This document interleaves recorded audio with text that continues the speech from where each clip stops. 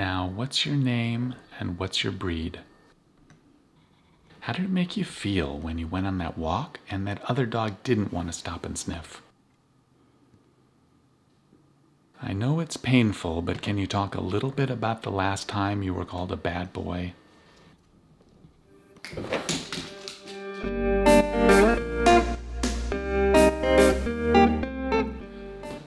That was fun. Hi, I'm Jeremiah, and with the help of my dog Duncan, I'm going to share with you the 5 steps I use to create an amazing film interview.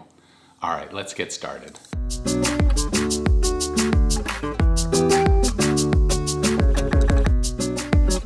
Let me begin by saying that this is not a video on how to light an interview or where to place the camera. There are lots of other great videos out there already, so if that's what you're looking for, then stop this video right now and check them out. But then come back here because I'm going to share with you what I think are the really important 5 steps you need in order to create an amazing interview. And that really begins with your process as a filmmaker, your process as the interviewer. It's fine if an interview is well lit and well shot, that's what you want. But if the questions you're asking aren't good, or if you are not interviewing effectively, then it doesn't matter. You've just shot a very pretty but meaningless documentary interview. What I'm going to be talking about in this video is what can best be summed up in a quote by the author Michael Rabinger. He said, "Interviewing at its best is a form of displaced authorship. It is the midwifery of testimony and heartfelt eloquence." With those words as our guide, let's jump into the 5 steps. So step 1 to a great interview is doing a pre-interview with your subject before you get on set. And besides the research you do, this is one of the most important things you can do in pre-production. And when you're doing your pre-interview, it's important to follow these simple rules. The questions you ask should be non-intrusive. You're trying to get to know your subject. This is not a lighter version of the interview you're going to be doing. Discuss things in general, get to know each other. And most importantly, look for stories you can ask about in more detail when they're in front of the camera. This is a casual conversation that you're having between 2 people. Don't record anything, no cameras. This is really just to get to know each other and set the stage for the interview. The number 2 step is to develop trust between you and your subject. Now, take some time with this. Building rapport and trust with your subject will go a long way towards creating the opportunity for a great interview on camera. And you can do this by being honest with the subject and sharing your vision of the project. Allow the person you're going to be interviewing to even ask their own questions. And if possible, spend some time with your subject before you put them in front of the camera and shine those bright lights on them. My number 3 step is... looks like we have a bonus tip. Okay, the bonus for this video is to make sure you ask the person that you're interviewing, this is when they're on camera, ask them to incorporate the question you're asking into their answer. For instance, you ask the question, "Tell me about that time that the grizzly bear attacked you on the Appalachian Trail." The common question, right? And rather than that person just jumping in and answering something like, "Oh, it was horrible, all of a sudden smelled like rotting salmon, and then before I knew it, my tent had collapsed around me and I was being dragged through the forest." Rather than that, your subject would answer, "When that grizzly bear attacked me on the Appalachian Trail, it was horrible. It smelled like rotting salmon."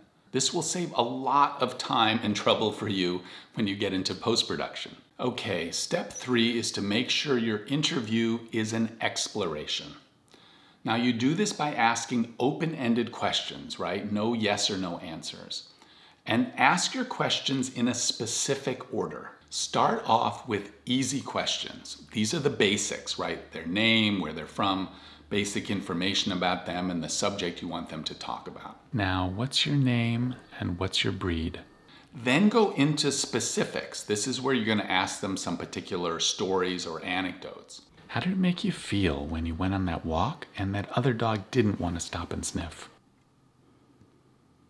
And finally, near the end of the interview, you want to get into the emotional, or maybe if that's what you're trying to do, some of the more confrontational stuff. This is where you're bringing your interviewee into areas they might be less comfortable talking about. I know it's painful, but can you talk a little bit about the last time you were called a bad boy? So the arc of your questions goes like this. It goes from facts to emotions. It goes from the familiar to the unfamiliar. And this brings me to step number 4, and that is the value of silence, right? Take your time to answer. Take your time asking your questions. Don't just rattle them off as quickly as possible. When you leave some silence and take a pause before asking the next question, this will encourage your interviewee to go deeper. Now, don't do this with every question. That may sound a little creepy.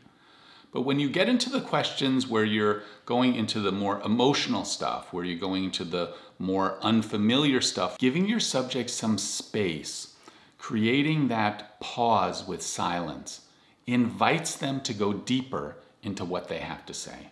And that takes me to number 5 on my list of steps, and that is cultivating privileged moments. Now, a privileged moment is when you're filming and your interviewee confronts something that is emotional or maybe unfamiliar to them. These moments are really some of the most important in your interview.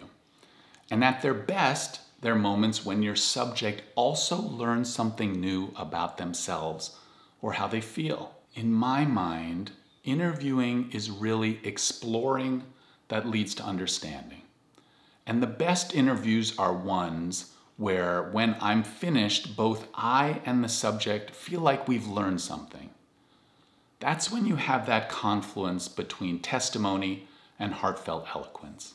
Thanks for watching this video all the way to the end. I really appreciate you. I'd love to hear your comments. Let me know in the comments below.